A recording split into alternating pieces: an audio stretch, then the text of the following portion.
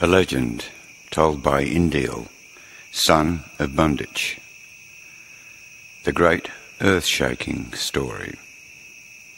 A very long time ago, the people lived in this land, and there was a great plenty. But since the great earth-shaking, which they say happened according to traditional legends handed down from generation to generation, the whole face of the country underwent a great change in appearance. Where there were hills before the great shaking, there were now plains. Where there had been plains, they had become hills.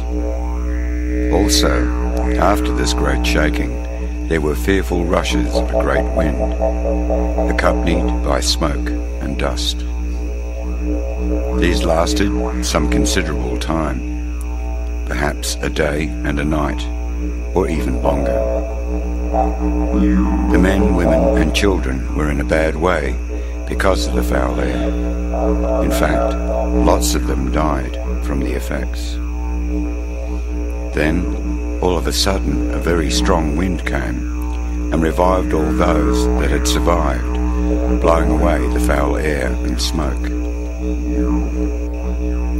Then suddenly, there was a great shock and terrible claps of thunder, and great waters rushed all over the land.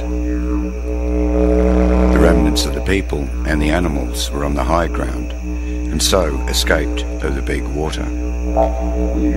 After a little while, the strange big water rushed back and left stranded large quantities of fish, many of which they had never seen before, jumping all over the land below the elevated ground on which they stood.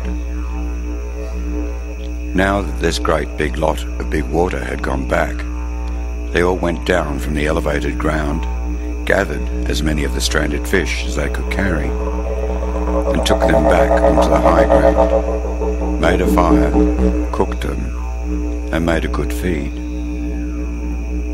For this they were really pleased, as food was not easy to get after the upset the country had experienced.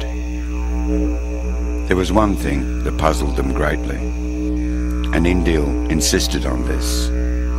That was, that the sun did not rise and set in the same direction as it did before, instead of rising north and setting south, which Indil swore it did, according to what he had been told by his elders. It now rose east and set west.